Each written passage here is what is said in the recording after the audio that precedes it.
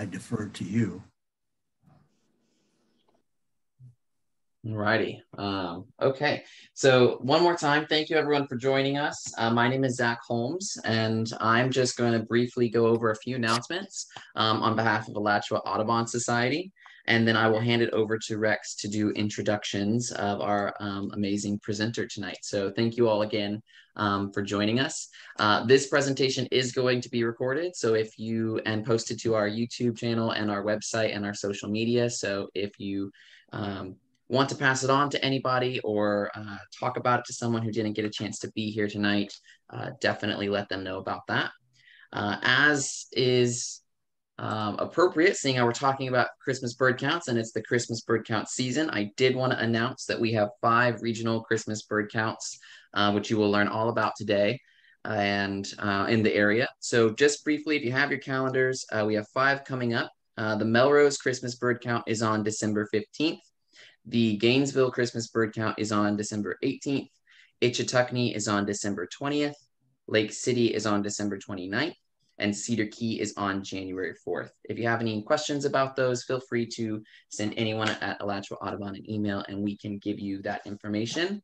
Also, we have our next round of internship opportunities coming up for graduate students starting in the spring. And if you have or know any undergraduate students who are interested in interning with us and learning a bunch of different volunteer and conservation-based opportunities, please let them know that opportunity is coming up. Other than that, I don't have any other announcements. I will lend it over to Rex, who will be able to provide our intro. Thanks so much, guys, and enjoy. Thank you, Zach, and good evening, everyone. The name Frank Chapman meant nothing to me when I started out as a teenage birder.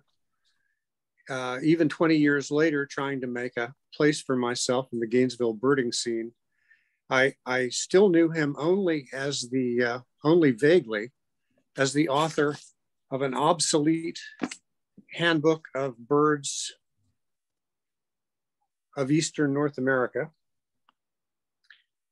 He just belonged to a past age, so I saw no reason to learn anything about him.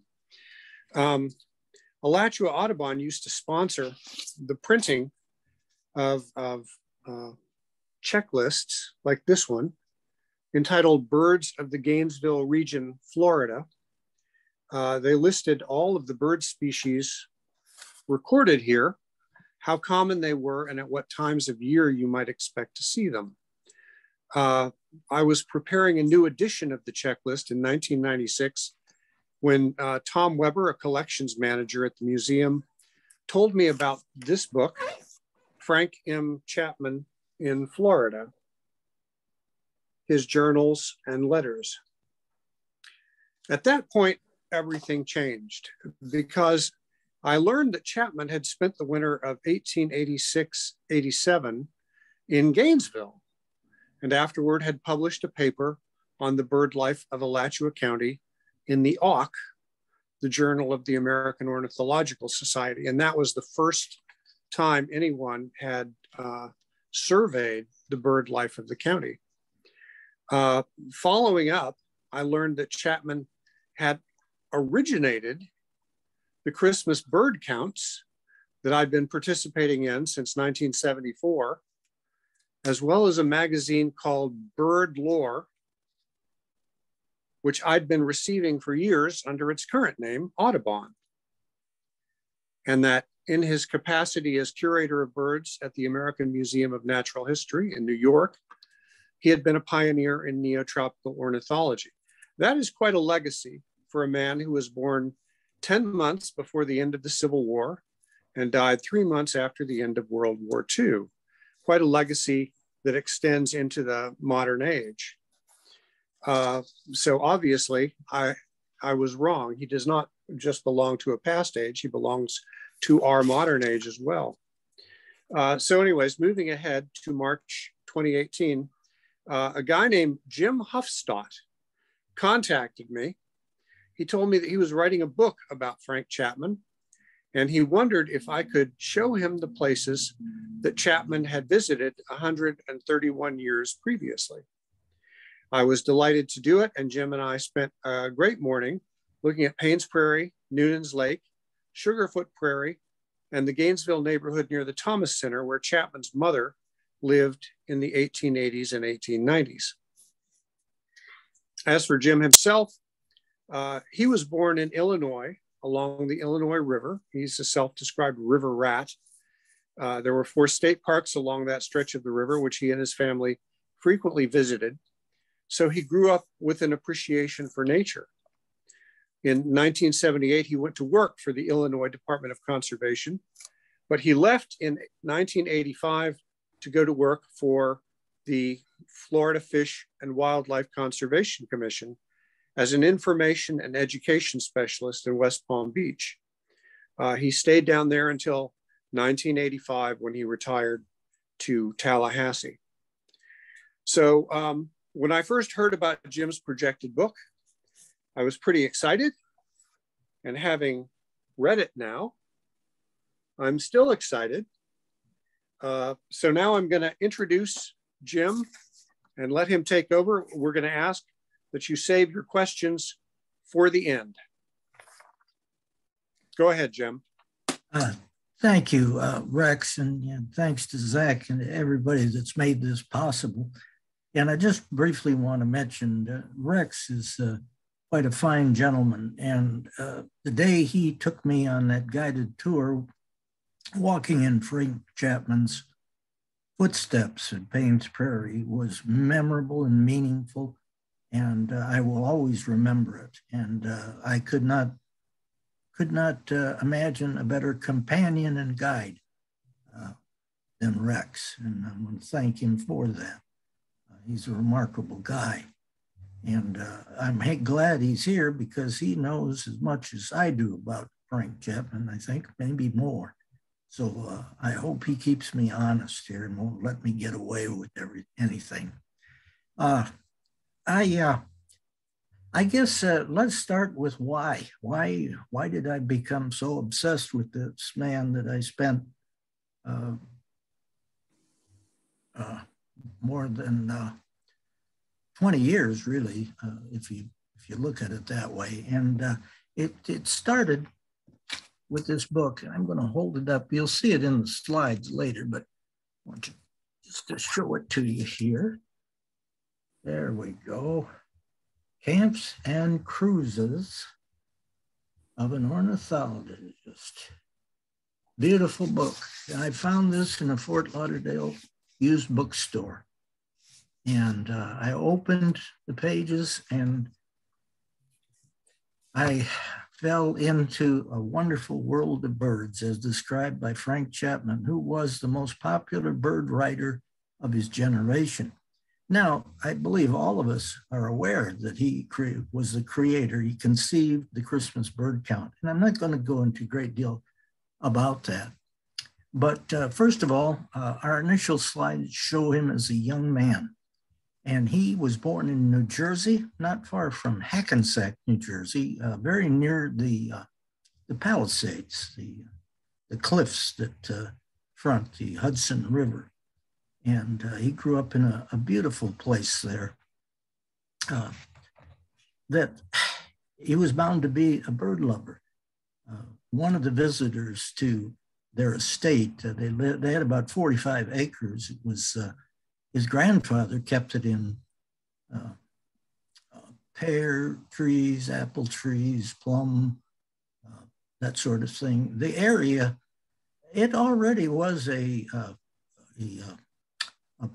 bedroom community for New York City. His father was a banker, lawyer, Civil War veteran, and they were definitely upper class. They lived in a beautiful home.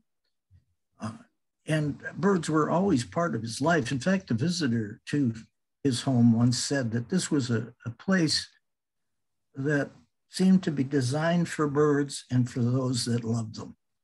And he often said that he grew up with the birds. They were like his brothers and sisters. He loved nature. And he loved roaming the woods and the areas around. There was it was a patchwork, like quilt, of small farms. Of course, this was 1864 there when he was born, and as a boy in the 1870s and young man in the 1880s and 90s, it was a different place. There were no cars. They did have the railroad, but it was very pristine and rich in terms of birds. They were all around him. And he said in his memoirs, published in the early 30s, that he knew the songs of the birds long before he knew their names. And he just loved those woods there. He was one of two children. He had an older sister. He spent a lot of time by himself in the woods or walking with his father, who was an amateur naturalist, a hunter, but he was an educated hunter who knew the birds, knew the wildlife, and conveyed his knowledge and his love to his son. And if we could move on to the next slide here. Here we go. The area where he grew up now has changed considerably, but there is still some wonderful bird country there. And the Bergen County, New Jersey Audubon Society dedicated a park and trail to Chapman, which goes through some of the same areas that he, as a boy and a young man, so loved. And this is one of their trail markers. I think it's the initial one. And you can see the picture to the left is Frank Chapman as an older man. I would say it was taken in the late 30s or maybe even the early 40s. He died in 1945. He was 81 years old. And below him, you can see one of the books he wrote, What Bird Is That?, which was popular in its day. It's dated, of course. And then you can see to the far left corner there, the cover of Bird Lore, which was the first popular bird magazine published in the United States. And he was the owner, publisher, editor of that. When it came about, he would put it together on weekends with his wife, Fanny. His wife he called his best assistant. And she lived for her husband and for his love of birds. And she accompanied him on many, many expeditions from the frigid Canadian St. Lawrence to all the way to the tip of South America. They had some adventures, and I'll explain a little bit. And then in the right corner, you see a beautiful painting. I'm not sure who painted that, but it's of a peregrine falcon along the Palisades, which was only a few miles walk from his home. And as he got older, he spent a lot of time at the Palisades. And of course, the peregrine, as we know, is a fantastic creature that in a dive can hit up to 200 miles an hour. He knew it as the duck hawk in those days because they fed on the ducks quite frequently. But there you see, he taught men to know birds, children to love them. And that says a lot about him. He was many things. And my goal was most bird lovers know about the Christmas bird count and know about his role. And that was a tremendous contribution that links him with today. Just briefly, he began that in 1900, had 27 participants. I think they identified 90 different species. Most recently, these are rough numbers, but you're talking about upwards of 70,000 volunteer census takers in the United States, Canada, Mexico, parts of South America, and the Pacific Islands, counting literally millions of birds, and I believe 600 or 700 different species. And the value of that census has appreciated from 1900 to today because as it's grown in popularity, it's a wonderful database. And I think, I don't want to go into a lot of detail, but in layman's terms, and I am a layman, it gives you population trends, it shows the changing migration routes, and other facts, and you can compare data from year to year and see changes. It's kind of like an ecological radar. And the experts today use this data, this valuable data, in so many different ways. But let's move on to the next slide.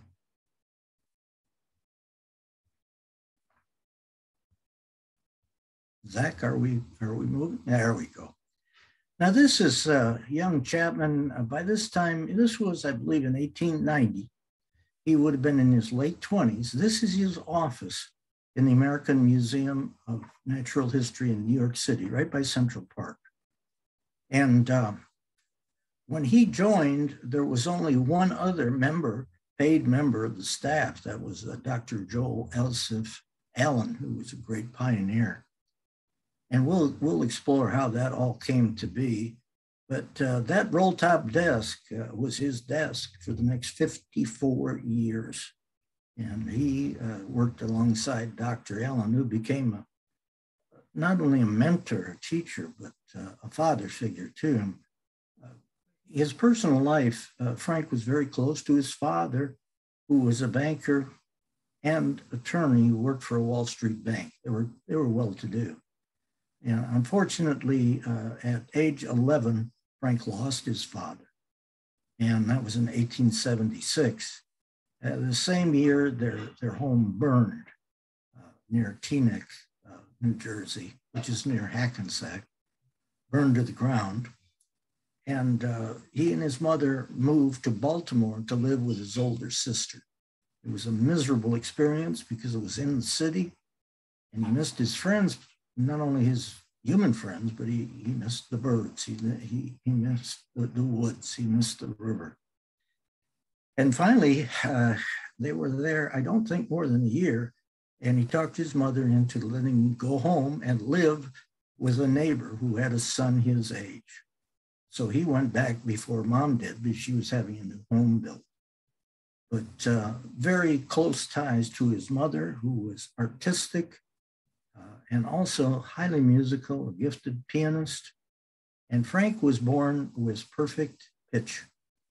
And although he was never pursued the piano or any instrument, he tried the drums for a while and then gave up. But he, like most proficient birders, saw with his ears.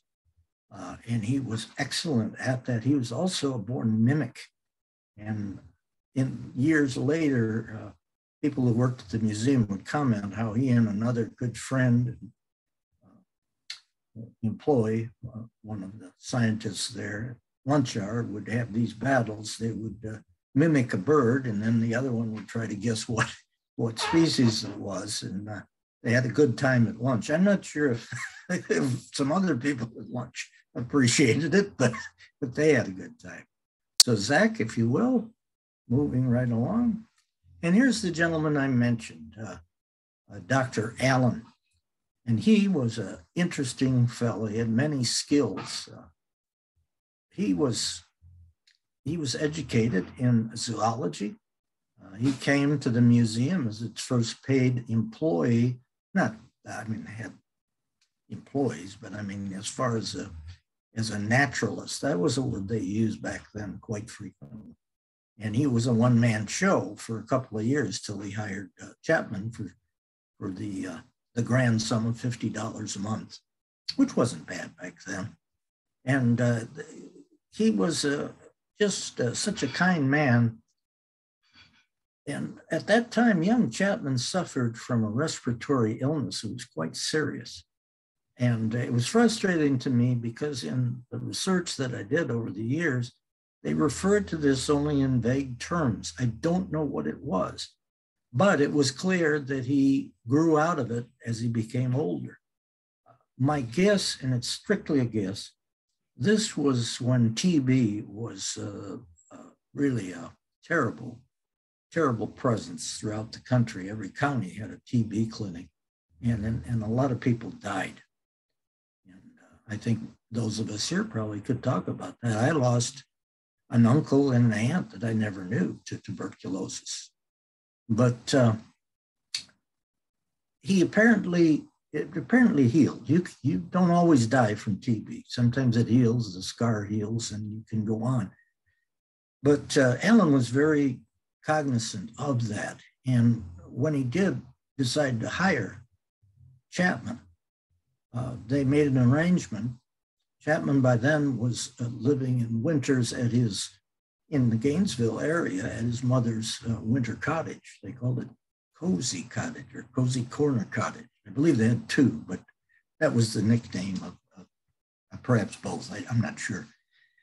But because of his health, they made an arrangement that he would spend winters in Florida or on field trips in other normally warmer climates, which was quite a deal for Chapman. And this man, they worked together. Their desks were very close together for more than 40 years.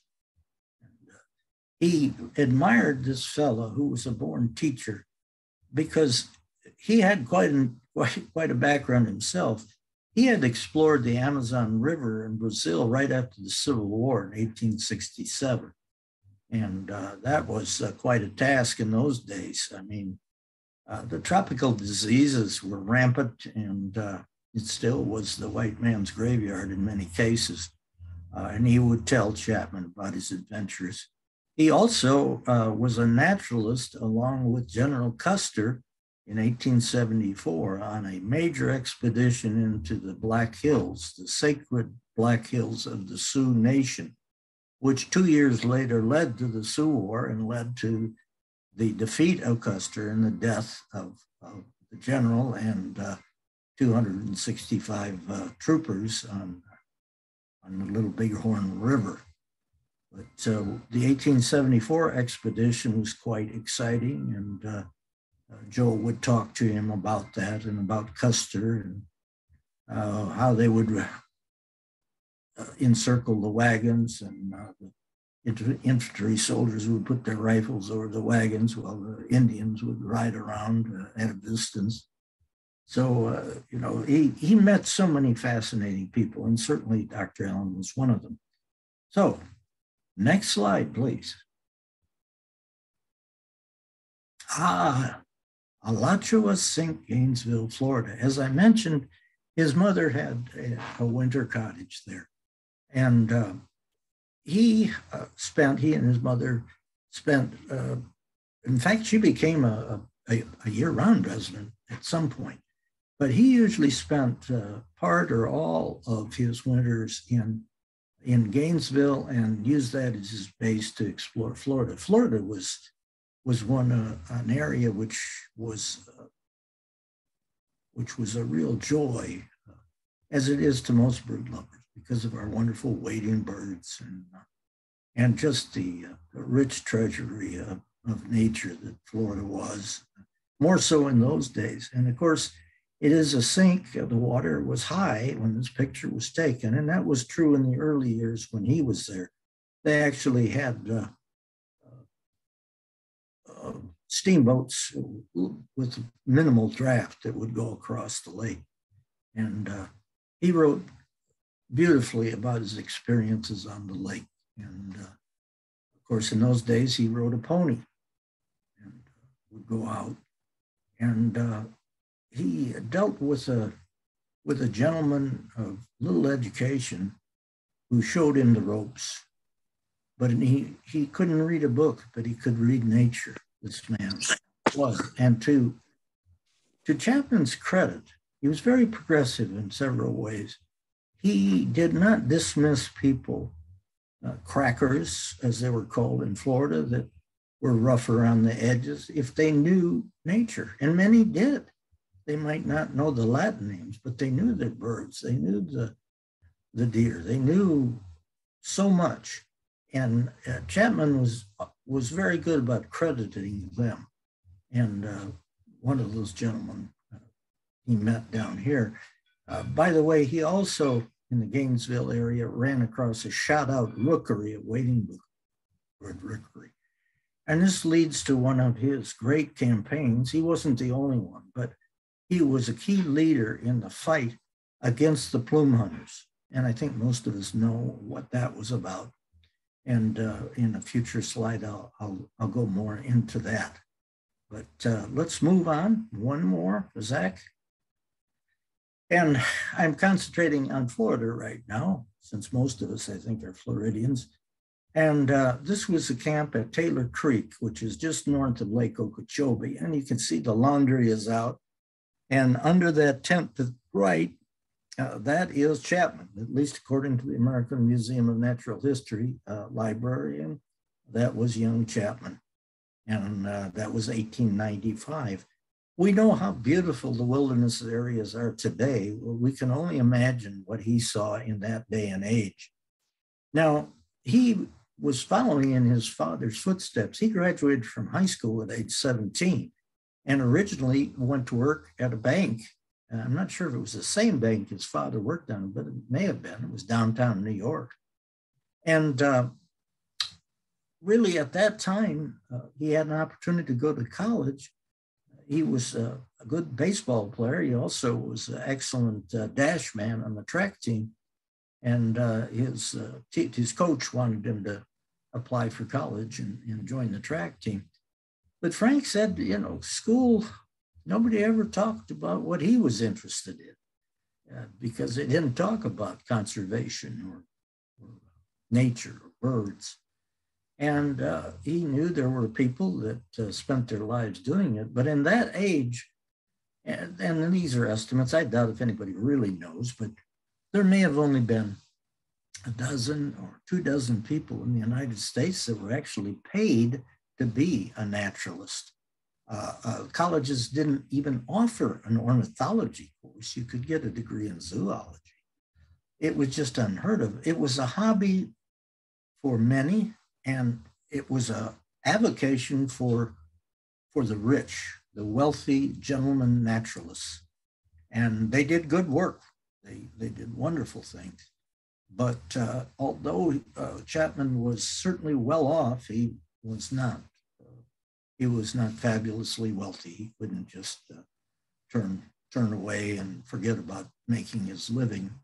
So he worked at the bank for 9 years, and he said that he enjoyed it and he did well. But he had met several people on the train commuting to and from New York. Both were great naturalists, and he pursued it as a hobby. And one of them, by the way, had been to Brazil. And when he came back, Chapman visited him in his apartment and was surrounded by all these mounted species that he had collected.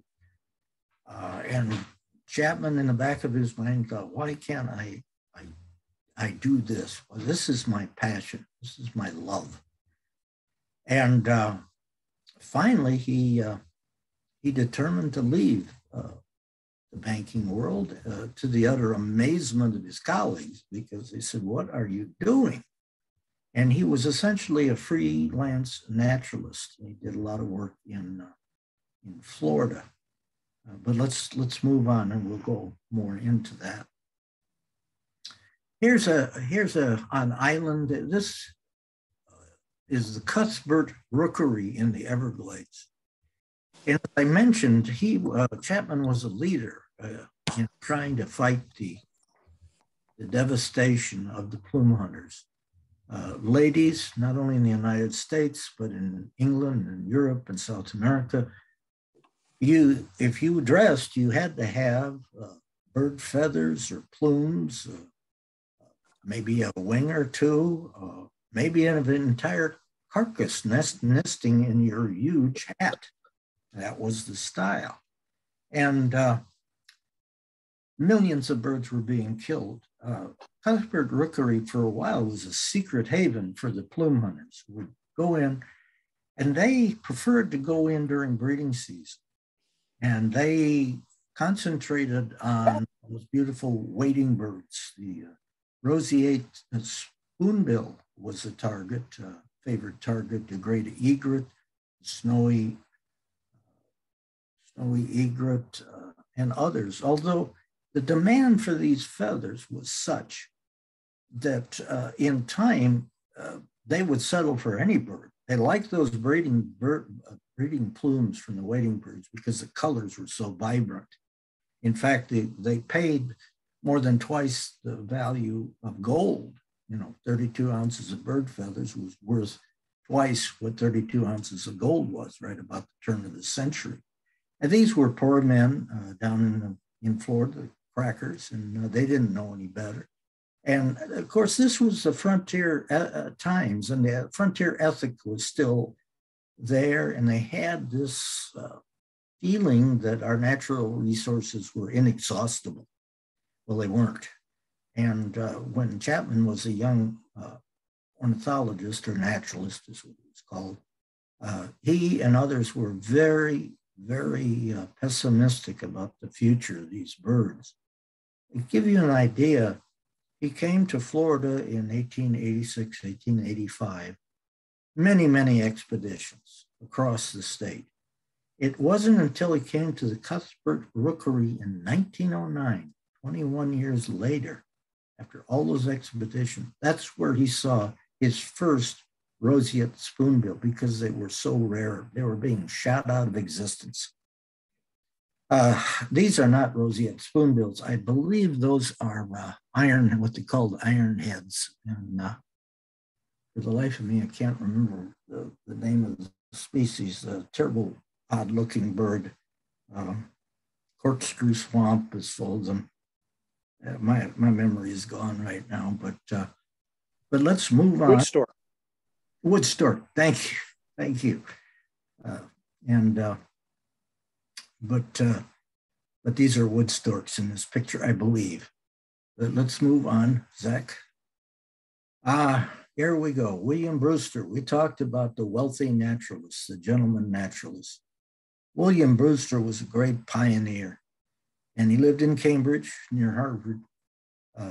He basically managed the collection, the bird collection at Harvard for many years until his death in 1919. He was a giant, and he was there at the creation. He was a member of the Nuttall Bird Club, and later was one of the founders of the AOU, the American Ornithological Union. And he just was one of the pillars of those early days. He had a presence. They said when he presided over meetings, he was like the Sultan. He was very tall with a thick beard and a low voice, and he didn't tolerate fools. And anyway, when Chapman was a young man, he went to an AOU meeting, and he met all his heroes, and William Brewster was one of them. And I found it interesting reading a letter by Chapman as a young man to Brewster, which he had heard, but he had not been introduced. And it was a request for his photograph with an autograph. It reminded me of a young baseball fan, wanting a picture of Roger Maris, Mickey Mantle.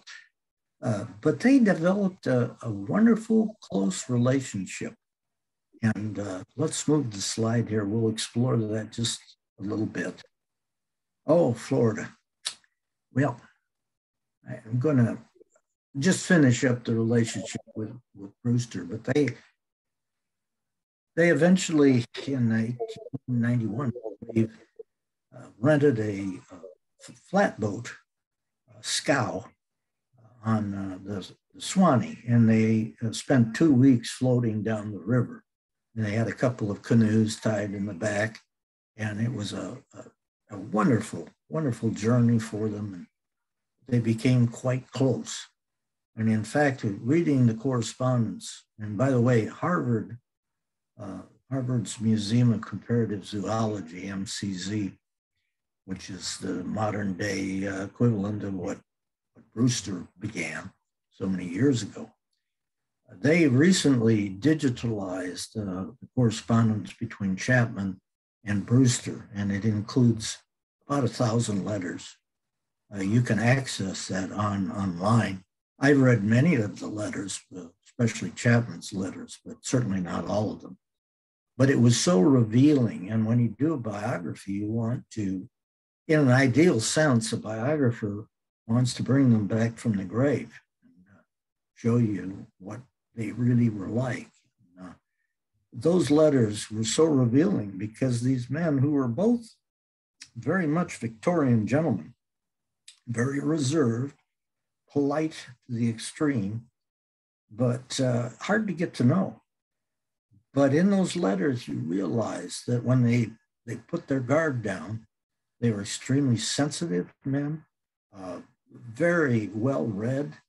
They both were great admirers of the philosopher Henry David Thoreau. In fact, Chapman went up to Thoreau's little cabin on Walden Pond, took some photos, which he shared with Brewster. But when they went down the Suwannee River, and in fact, let me see here. I think I had you'll just bear with me here. I had this all organized. Well, so much for organization. But the Suwannee River, here I'm quoting from my book. They got down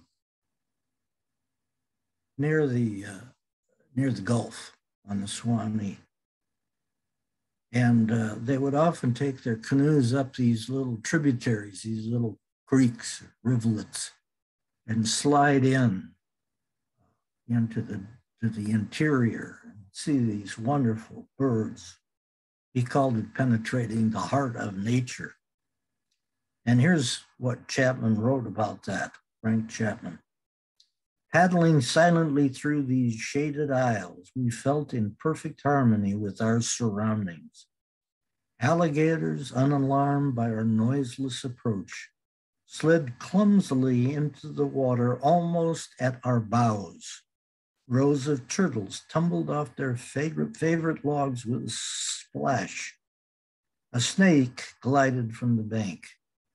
When bushes hung low over the stream, prothonotary warblers could be seen, their yellow heads gleaming like gold among the foliage. And this was perhaps his greatest legacy, is his ability to write. And when you read Chapman, and I've read almost all of his works, at least parts of them, and you open those pages and the birds just fly into your imagination. He was just so good. Now, going back to Florida, this was taken at the Indian River Lagoon near Mico, and it was the Oak Lodge. If you see there among the people to the very far right, there's a lady, a thin lady in a light colored dress, and her name was Ma Latham. And she ran a boarding house there and entertained the creme de la creme of America's pioneer naturalists, and Chapman was one of them. And the Indian River Lagoon was a paradise, and he loved that place. Interestingly enough, when he married late in life, because he once said that if you're a birdman and you take a wife, you're a bigamist, because you're going to leave your wife for the birds instead of another woman. And but he met a divorced woman with 4 children, and her name was Fanny Embry. She was a city girl, much as I could find out. And the test was their honeymoon. It was a working honeymoon to the Indian River Lagoon, and they stayed here at this place. And she was game and wanted to be part of his life and understood it and knew that she would have to be. But she was afraid of snakes at that time, and he assured her they would not see any snakes. And the first day, she saw something like a dozen, and wrote a letter to her son, who was in college at that time, and he thought the marriage was over before it started. And he came down and was surprised that she'd gotten over her fear. And she helped him. They would take species, they would collect birds, and you had to create a bird skin. And this was quite a bloody operation. And she was taught by her husband, and he was just thrilled that she was so adept at it. And she was right there, right by his side. And that followed throughout their marriage.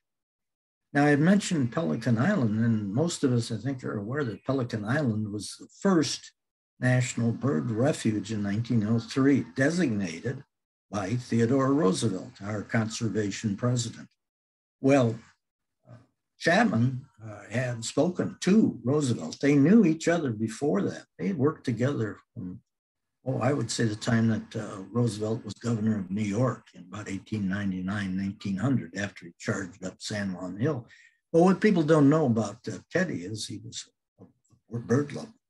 Well, Pelican Island, one evening here, Ma Latham was telling them about this little island and called Pelican Island, and it was a rookery for pelicans. And she says, if you want to see these birds, it's a brown pelican. And at that time, there was only one rookery breeding area for the brown pelican in eastern Florida. They were being devastated. Sometimes plume hunters would kill them. Sometimes tourists would shoot them, just shoot them for fun. And anyway,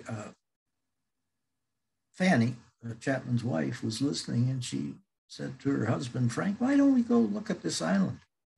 And that was the beginning. And he returned again and again to Pelican Island, and eventually led to conversations with Teddy Roosevelt in the White House. And Teddy designated the first of the federal refuges, of which we have more than 500 today. Again, people know him, know Chapman as the founder of the Christmas bird count. Few know of his great role in making Pelican Island a protected refuge for the birds. So let's move along here. Ah, yes, get into the field. Brewster and Allen and the others that knew him as a young man, there you can see he was starting to bald, but he was still a young fellow. He probably was about 30. And his first major field expedition outside of Florida was near Corpus Christi, rattlesnake country. And it was quite an adventure. He ended up living with a cracker family in a little cabin. They had 7 children, ranging in age from a few years old to a teenager. And the roof leaked, and the cabin was full of fleas. Chapman recalls how the wind was constantly howling, and it kept him inside the cabin with all those kids. And also they had a few other visitors that were there. It was 2 rooms. And at one time, I think they had, besides the family, they had 3 or 4 other people. So you had a dozen people living in this cabin with the wind howling outside, the fleas biting you, and the rain coming down through the roof. Chapman in his memoirs recalls that he was sound asleep, and suddenly he was awakened. There was a major leak, and his stomach was wet. And he reached over and found a pan, and he spent the rest of the night with his pan on his stomach and slept while it came down. But he discovered so many new birds there. It was the first time he saw the crested caracara. And as you know, it's a member of the vulture family, but it's a handsome bird. Maybe a vulture, but it's a handsome vulture. And he exulted in seeing those. He saw his first roadrunners and the scissor-tailed, what was it? The scissor-tailed, again, Ron, can you help me? What am I? Flycatcher. Flycatcher, thank you. So that was wonderful. And then they went up along the river, I think it's pronounced Nueces, Nueces River. And they had a Conestoga wagon and horses. And he and this, the man who owned that little cabin went up the river. And they were caught in a storm, a tornado out there on the prairie. and they survived it. The other thing was the chaparral. I had heard the word chaparral. I never understood it, but it's a vegetation that's very thick. It's almost like barbed wire. And it seemed like the birds you wanted to see were always surrounded by these,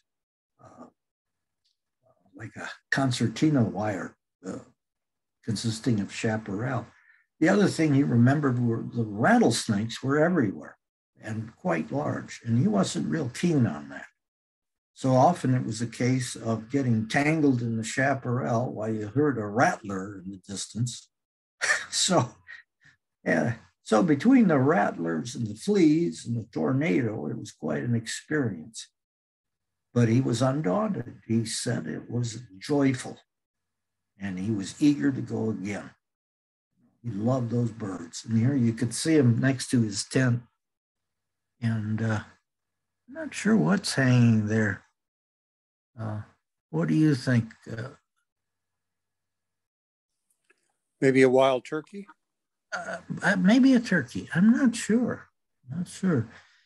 But, you know, it's interesting. A good friend of mine, his name is Larry here in Tallahassee, and he read my biography and enjoyed it. But about halfway through, he told me, he says, Jim, he said, I thought this was about a man who loved birds. He says he's shooting them left and right.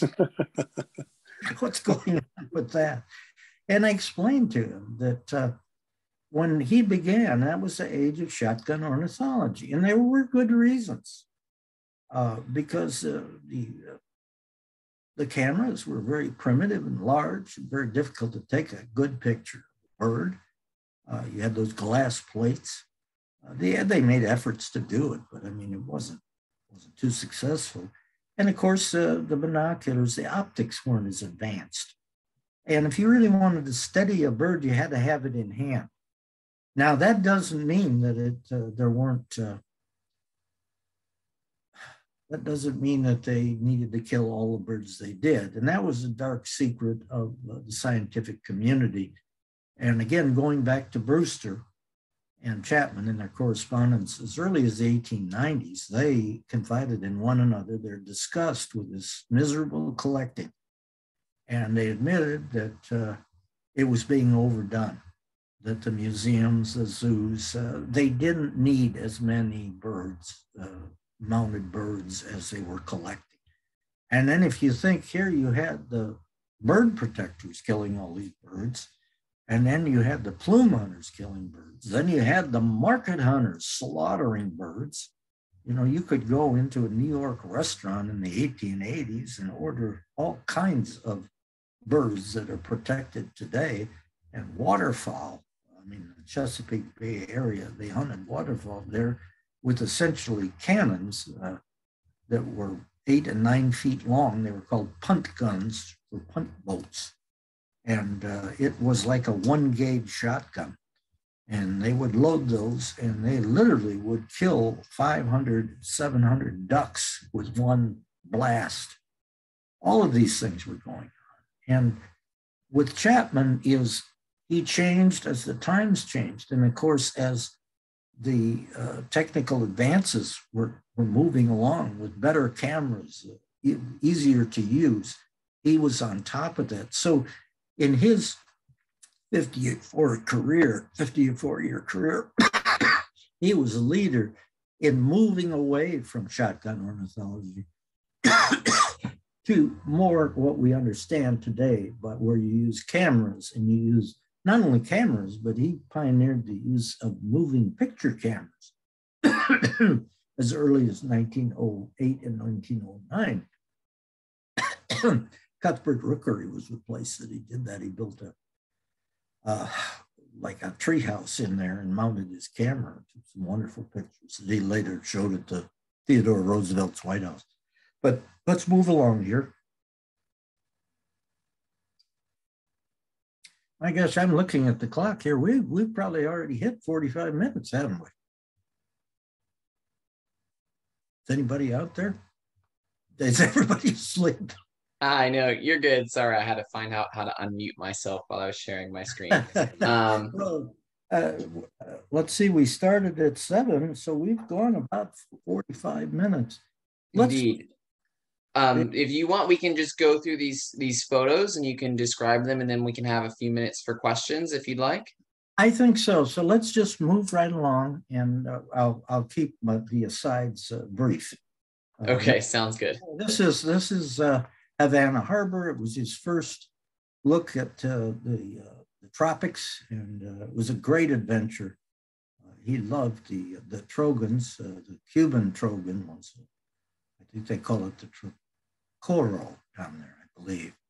And it's red, white, and blue. And trogons, there are many species of trogons, and they were among his favorites.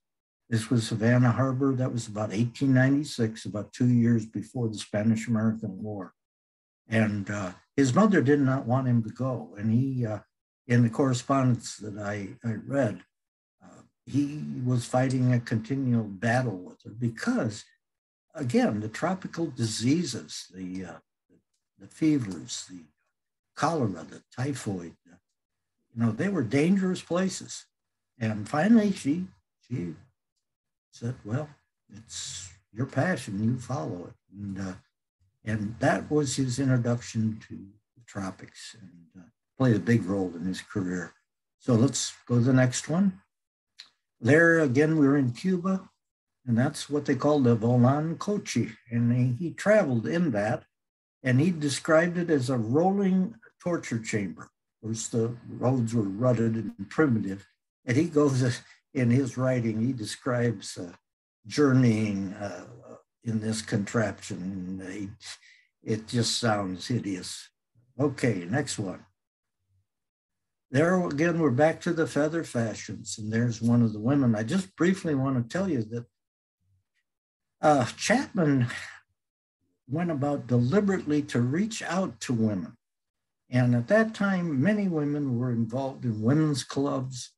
They were active in politics, even though they didn't have the vote. Many of them were educated, and they turned out to be his greatest allies. And he found that if he talked to them about the repercussions of wearing these birds, they were just unaware. They had no idea that this fashion was condemning millions of birds to death.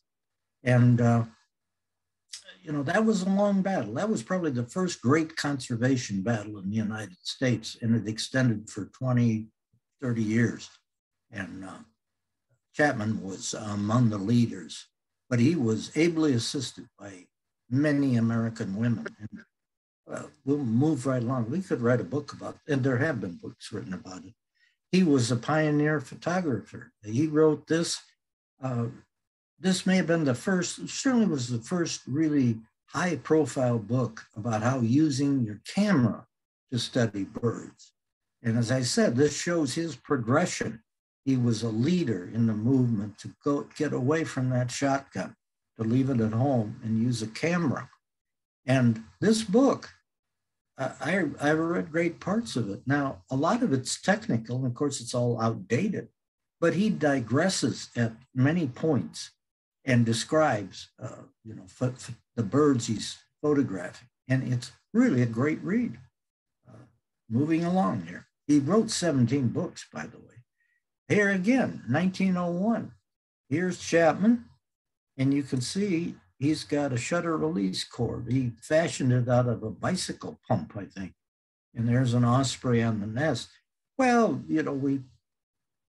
our reaction might be, well, shutter release cord, big deal. Well, back then it was state of the art, and he did a lot of things. He invented and marketed what he called the Chapman umbrella blind, folding umbrella blind, which was at the time pretty remarkable. Okay, next one. There he is. By this time, this is the 1930s in Panama. He spent, from 1924 to about 1938, he spent most of his winters in Panama at the Tropical Research Institute and did some great work on various birds, manakins, oropendolas, and did some wonderful writing. He wrote 2 books based on his experiences there. He called it My Tropical Air Castle. Very readable today. I recommend it. Next slide, please. He also, remember, he started out as a naturalist, but he always was primarily focused on birds.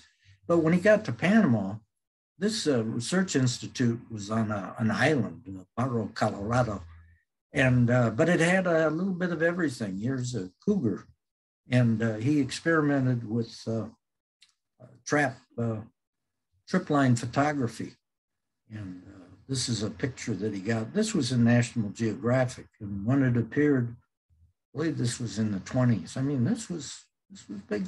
This was eye-catching, you know. So let's move along. And there's just another camera he used. Shows how things change with years. Let's move on. That was his camera. He was he was a member, one of the founding members of the Florida Audubon Society. He spent, you know, part of every year down here for a long time, 40 years. He may have missed a few winters. I'm not sure. But, you know, he lived for, oh gosh, more than 20 years in the winter in Gainesville. His wife and he spent about a dozen years in the 20s in Ormond Beach at the Coquina Hotel.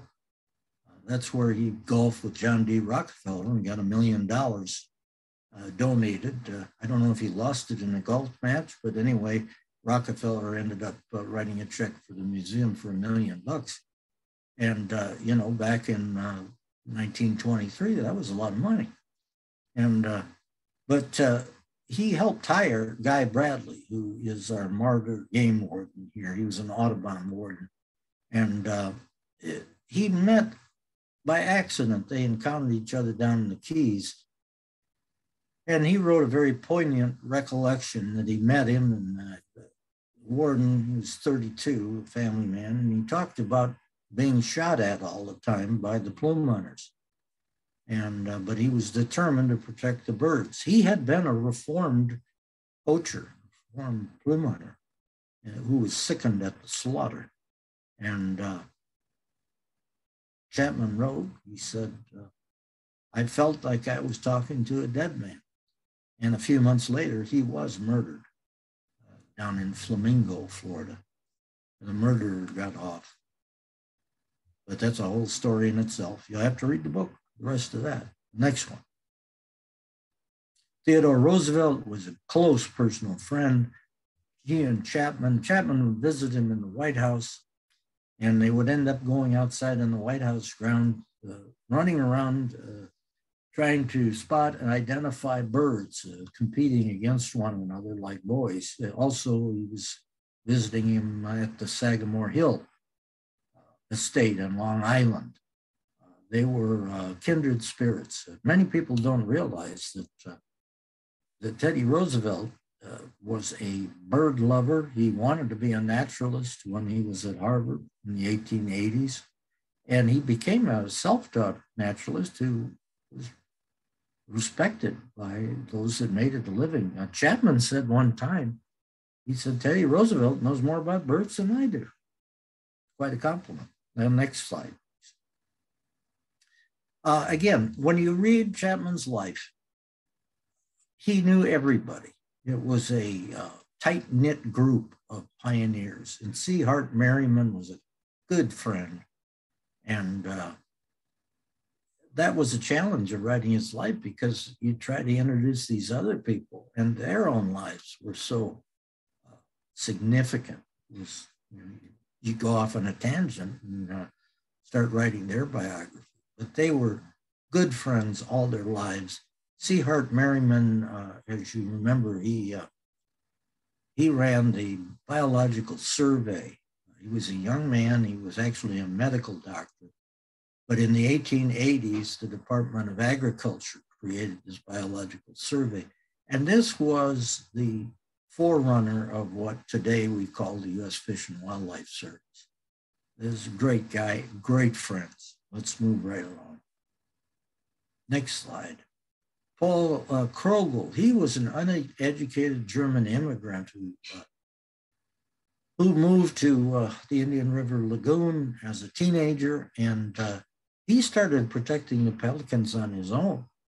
And he would, his farm was right near Pelican Island, and he would go out there in his rowboat with his 10-gauge shotgun across his lap and make sure that nobody just came and shot up the rookery.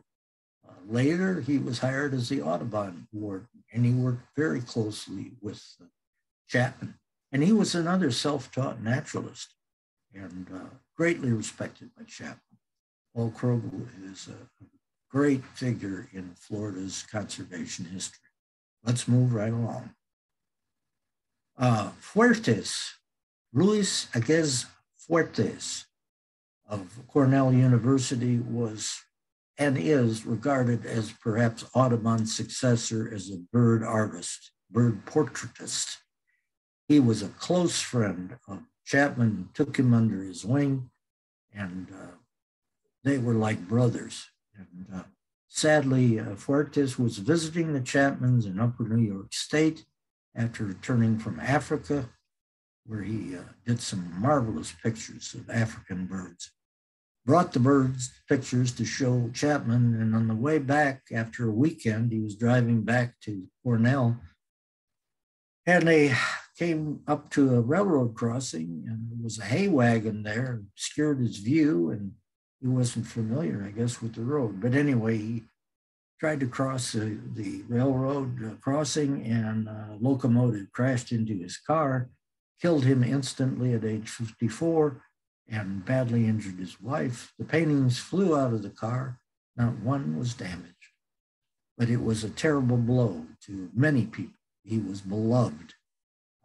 He was nicknamed Fuertes by Chapman. Chapman nicknamed his friends. By the way, I told you about the trip down the Suwannee with Brewster and Chapman.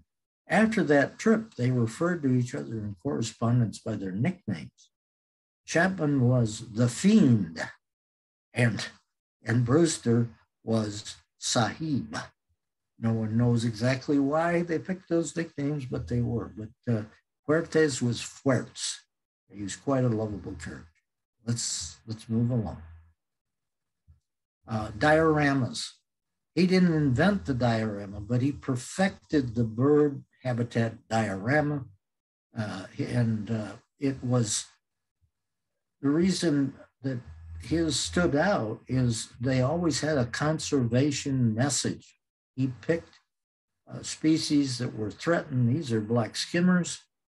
And he would go to the site, an actual site. They would take the birds at that site.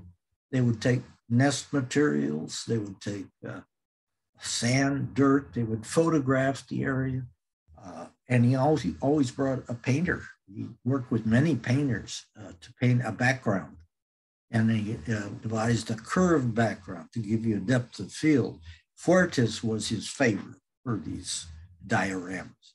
You still can see many of these dioramas at the American Museum, and they're quite eye-catching, that's for sure. Okay, moving right along. Here's a diorama of the flamingos. I could talk for 20 minutes about his trip to the Bahamas, where he was the first to penetrate an active flamingo city, a rookery of 2,000 birds. The adults flew off to gather food in the morning. He moved into the center of the rookery, set up his blind with his cameras, and they came back, and he was literally if he wanted, he could reach out and touch the nestling. And he took some pictures that appeared in a prominent magazine of the day, Century Magazine, and it was a phenomenon. And then also they created this diorama, and this was 1905. So another achievement. Let's move on.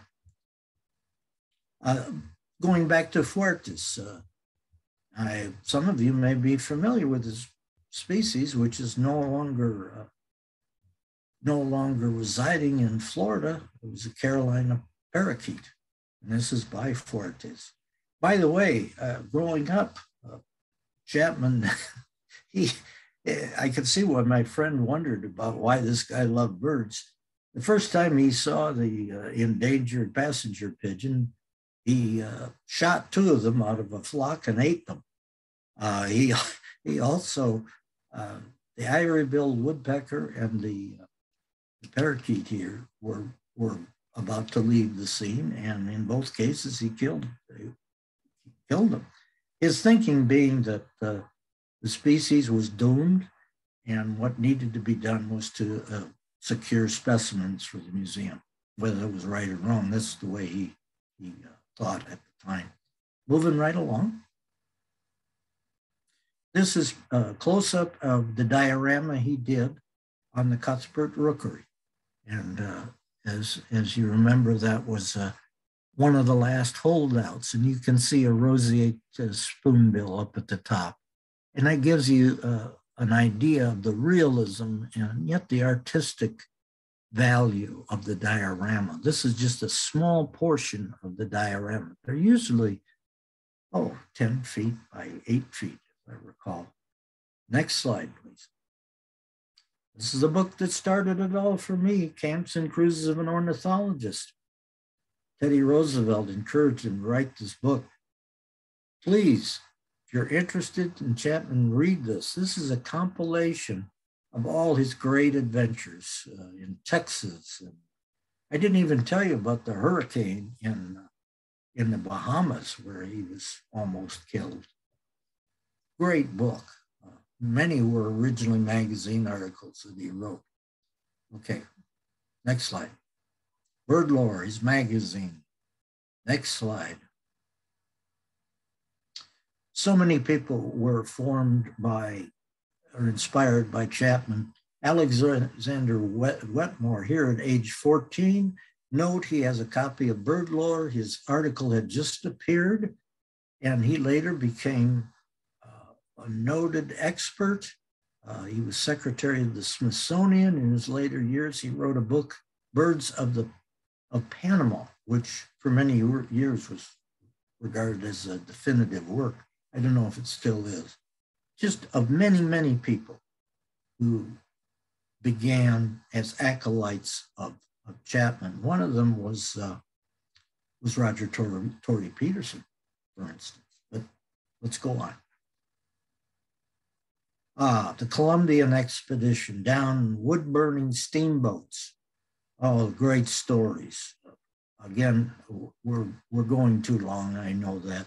You'll have to read the book, folks, if you want to know about those adventures. Let's move on. There he is in Colombia again. And it's interesting. Here he is on a field expedition. He's on I think that's a mule. And you notice he has a tie on, which goes to show you that a gentleman was a gentleman, even in the jungle. Moving right along. Next slide. His favorite field guide, Cherry, George K. Cherry. He was somebody right out of a novel. He was a bird collector for the great museums of the world. He was a rough character. He was so valuable because he knew birds. He knew he had the woodcraft. He knew how to pack a mule. He knew how to use a gun. He was involved in several encounters with bandits, and he killed them. In fact, he had to paddle himself 50 miles, suffering from a shotgun wound. A brigand almost killed him. He wrote a book called Dark Trails in 1931. It is quite an entertaining book. What a life he led. Theodore Roosevelt, Chapman recommended Cherry to accompany Theodore Roosevelt on his exploration of the River of Doubt after he left the presidency in Brazil, which was a terrible ordeal. Roosevelt credited his survival in large part to Cherry. Great character. Moving on. There they are at a posada during one of his expeditions. To the left, the balding man is Fuertes, the artist. The others are supporting characters. To the right, you can see Chapman's a little portly there. This was 1913. Moving on to the next one. same expedition. He looks sick there. He suffered from relapsing fever. He lost his eyesight. He returned home blind or nearly blind, and they were very worried what if he would recover or not. Didn't prevent him from going back to South America, though. Nothing would stop him in his search for new birds. Okay, next slide. Another beautiful diorama. Let's go next. Oh, Chapman, he came back, George K. Sherry. Well, moving right along. George is a camera hog. There's Panama. Moving, next slide, please. There he is at Panama using some 24 power binoculars. And as you see, they're secured on a tripod. Boy, those would be nice to use. Next one, please. There he is in his later years. I think this was 1939. I'm not sure. I think it might be his home in Coconut Grove. At the end, he had left New Jersey as a middle-aged man, and he had an apartment on Fifth Avenue near Central Park. And then he lived in Coconut Grove. They had a nice cottage. His neighbor was Marjorie Stoneman Douglas, by the way. So next slide. And there he is with, I was going to tell you, each of these people, each was a giant in their own right. He led the Department of Ornithology from 1920 to 1942. It was a golden era. And each of these people is worthy of a biography. We're going to have to move on. And here's his gravestone in Bergen County, right there where he, as a boy, fell in love with birds. He taught men to know birds, children loved them. And I apologize for going on so long. That's it, folks. That's all. Well, thank you so much for that amazing presentation. If you have any questions, feel free to put them in the chat and I will be able to ask them for you, or you can raise your hand and I can call on you and you can unmute yourself. Are there any questions at this time?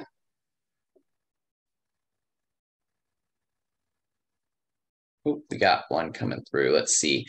Tammy says, Chapman was such a good writer. Do you have a favorite book, article, or letter of his to recommend? That's a difficult question.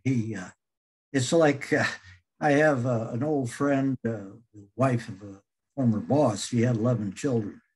And she says, you know, people ask, well, who's your favorite? She says, how can I say who's my favorite? Some of the books are more dated than others. But again, I go back, if you're going to read Chapman, I would suggest that you read one of 3 books. The one that I mentioned, Camps and Cruises of an Ornithologist. That beautiful red flamingo, by the way, was painted by Fuertes, Louis A. Fuertes, his great friend, acolyte. These are full, most of them are magazine articles, and it takes you through all his adventures, the hurricane, the tornado, Cuba, all of it. That'd be a good one. Other 2 books, 1929, he wrote his recollections of his Panamanian, and that was called My Tropical Air Castle. Then in 1938, his last book, which is a bestseller, also based on Panama, was called Adventurous, My Life in a Tropical Air Castle. Very easy to confuse. Very well written. Many magazine articles. You'll go online, you can find them. He just was a superb communicator. And that's really his greatest legacy, is he inspired people and educated people and was a wonderful lobbyist for the cause. He was the voice of conservation. Thank you for the question. Definitely. Yeah, lots of comments coming in saying no apologies necessary and that it was a fantastic presentation. Don Torino commented, he's actually from Bergen, Audubon, and he thanks you for the presentation. There's a great connection. Oh, Don is there? Indeed. Let me tell you about Don Torino. He's a great writer in his own right. and a very knowledgeable man. I'll be speaking to the Bergen County, New Jersey Audubon, thanks to Don.